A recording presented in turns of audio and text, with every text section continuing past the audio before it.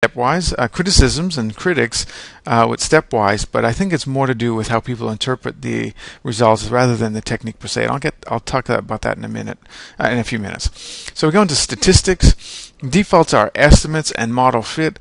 I always like to click the confidence intervals, which are going to be provided for the unstandardized beta weights and the intercepts. R-squared change is really only something I think you would use in a hierarchical multiple regression. We got descriptives, part and partial correlations, and then collinearity diagnostics. And I'm going to choose Durbin-Watson 2 because these are data that are time series data. So each case is a point in time, and it goes monthly. Those listed investment company discount premium values are monthly values, which increases the chances of having a serial correlation or an autocorrelation. I'm only going to test whether it's in the data. I'm not going to talk a lot about it. I'm just going to look at the output and go from there. The same thing with collinearity diagnostics and the collinearity diagnostics. So we'll go into options. There's another thing that I want. Oh yes, the plots. We'll go into plots.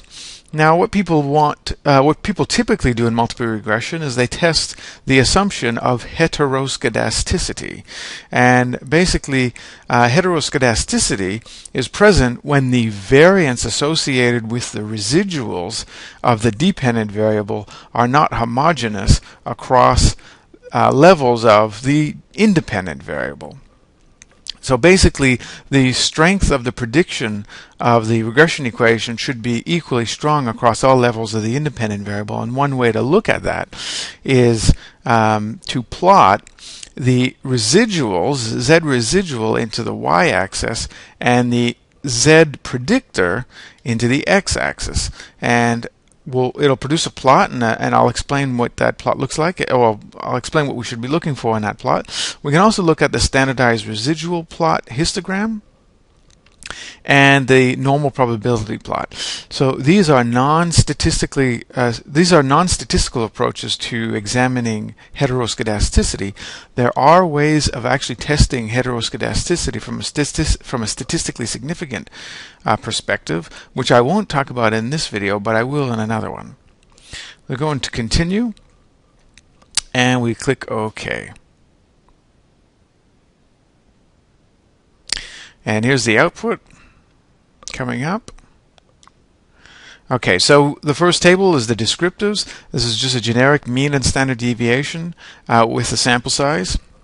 So these are the means of the discount premiums. Most are trading on average at a discount to their net asset values, but some are trading at a premium, and these are the standard deviations. Standard deviations are fairly similar, but DJW has a much bigger standard deviation, as does AMH.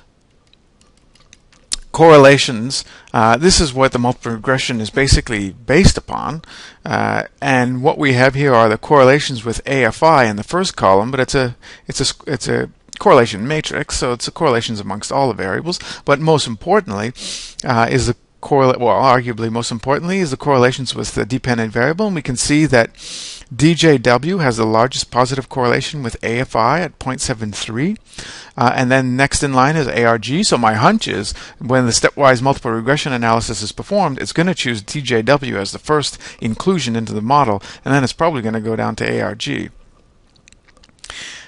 We can also see there's positive intercorrelations amongst the predictors, and that's why multiple regression is a useful analysis, is that it decomposes the unique contributions of each variable as a predictor of AFI, which is hard to do in your mind when there are intercorrelations amongst them. If there were zero correlations between the independent variables, you wouldn't really get the benefit of doing a multiple regression analysis, because each Pearson correlation would basically represent the unique predictive capacity of each independent variable.